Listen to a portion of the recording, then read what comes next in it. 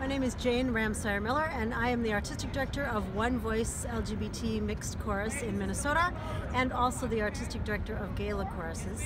And I was honored to compose the final piece of Quiet No More for the 50th anniversary of the Stonewall Uprising.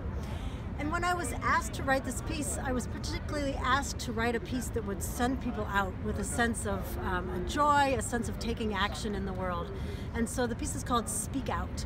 And it has this mantra that the audience actually sings. It says, start at home, change what you can, never again in silence. And repeats, along with some parts of things that people can do in their own communities to take action and change our world. So that's Quiet No More, and I'm thrilled to be a part of it.